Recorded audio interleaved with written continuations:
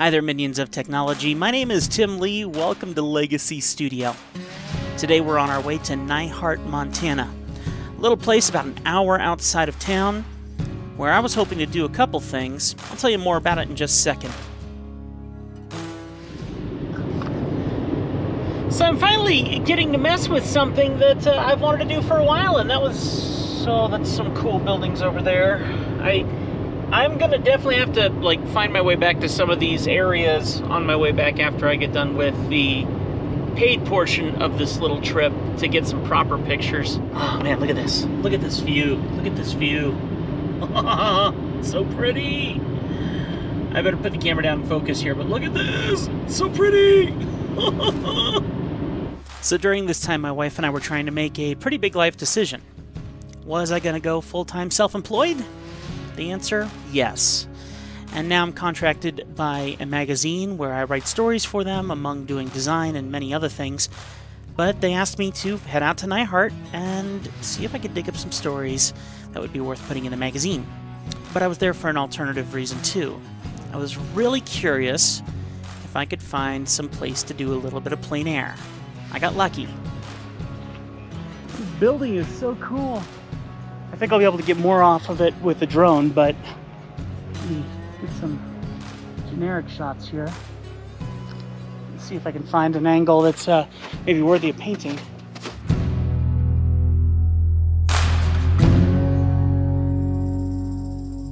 So this is actually an abandoned mine just outside of Neihart, Montana.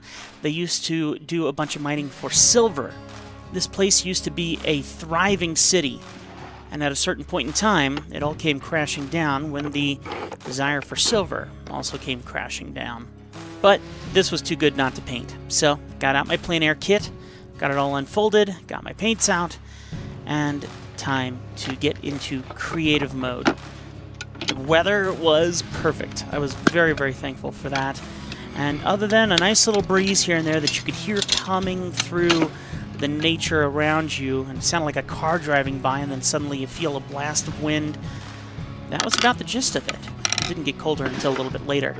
So, I'll let you enjoy a little bit more of this as we go through some of the painting process. By the way, humongous thank you to my amazing legacy historians Tony Allen, Sean Hammond, and William Poneth for helping me make content just like this every single day. Deeply appreciate them, and deeply appreciate you. If you like it, hit that like button, comment, and subscribe down below. Keep letting me know that you appreciate this, and I'll keep making more. Thank you so much, folks. Enjoy the rest of the video.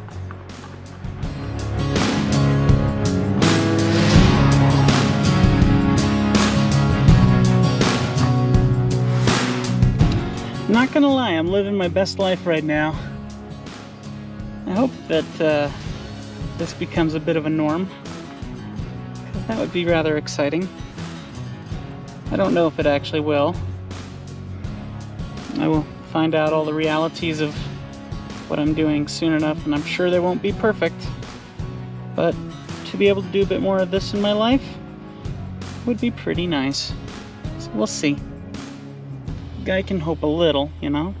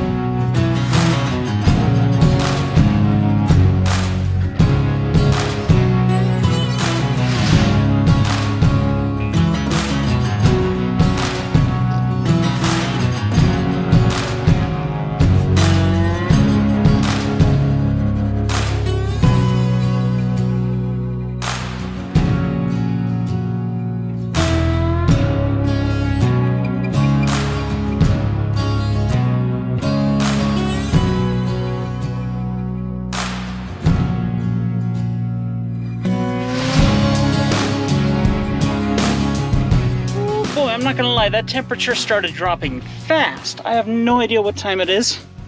3:57. It's only 3:57, and yet, yeah, that temperature probably dropped at least 10 degrees.